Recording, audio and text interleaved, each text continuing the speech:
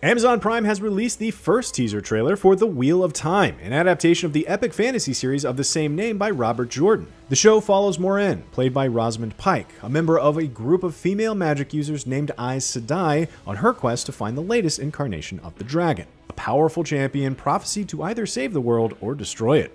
Jordan's best-selling series spanned 14 books published between 1990 and 2013, 3 of which were completed by longtime fan and fantasy author Brandon Sanderson after Jordan's death in 2007.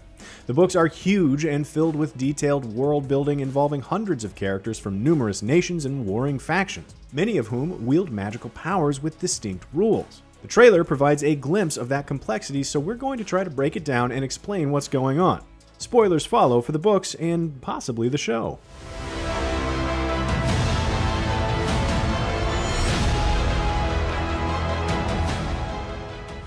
The trailer opens with Nynaeve Almera, played by Zoe Robbins, telling Egwene Alvear, played by Madeline Madden, to be strong before pushing her off a cliff. In the books, Nynaeve is the Wisdom, a healer and leader of women of the farming village of Emond's Field, and Egwene is the daughter of the village's mayor. Both are powerful channelers, able to wield the one power to perform magic. This is Emond's Field, a farming village located in the Two Rivers region of Western Andor. The Eye of the World, the first book in the Wheel of Time series, begins in Emond's Field, and many of the series' most important characters grew up there.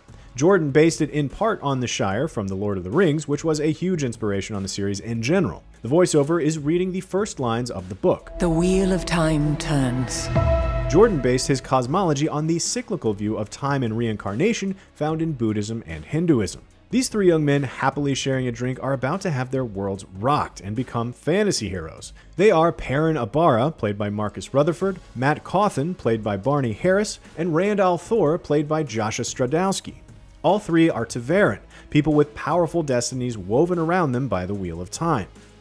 This appears to be Al'Akir Mandragon, holding the Golden Crane signet ring. Al'Akir was the last of Malkir, a kingdom that fell to the Great Blight, a corrupted wasteland created by the Dark One. The cosmic force of evil is imprisoned but can still exercise some of his immense power on the world, in part through his many followers, including the monstrous forces known as the Shadow Spawn. Before Malkir fell, Al'Akir passed his ring to his son, Lan Mandragoran, and sent him away to safety. Egwene rises from the water streaked with paint in the colors of the factions of the Aes Sedai known as Aja. While almost all Aes Sedai join one of these groups, Egwene actually never does due to plot reasons. She is instead considered to be part of all of them. Aes Sedai go through a trial in which they confront fears from their past, present, and future. This scene could represent that, with paint showing her unusual future within the organization. 3 representatives from each Aja are chosen to sit in the Hall of the Tower, the central council of Aes Sedai responsible for making policies and exercising the will of their leader, the Amirlan Seat. While Aes Sedai in the books are just described as wearing shawls indicating the color of their Aja, the show seems to have been more aggressive in color coding for your convenience. Academy Award nominee Sophie Okonedo plays Siuan Sanshea, the Amirlan Seat who was originally a member of the Blue Aja. She's good friends with Moiraine and works with her to try to find the Dragon Reborn. This is the city of Tar Valon, and the volcanic mountain in the background is the Dragon Mount. Both the volcano and the island where the city was built were created during the breaking of the world, a cataclysm caused by the male Aes Sedai going insane after the Dark One tainted their power source. The tallest building in the city is the White Tower, which was built after the breaking to house and train female Aes Sedai. Moiraine Damodred is a member of the Blue Aja, who dedicate themselves to righteous causes and generally saving the world. She's seen here wearing the blue shawl that indicates her faction and the Great Serpent Ring given to all Aes Sedai. The Ouroboros, a snake biting its own tail, is a symbol of eternity and is also the logo of the show. Sa'adar, the female half of the One Power, is described as a river of power, and Aes Sedai must surrender to its flow in order to channel. Egwene floating in a river is likely part of her training to use her abilities. A member of the Green Aja, the warriors of the Aes Sedai, heals a nasty injury on Moiraine. Channelers produce a white glow when using their power. Ever since the breaking of the world, men who channel eventually become mentally unstable.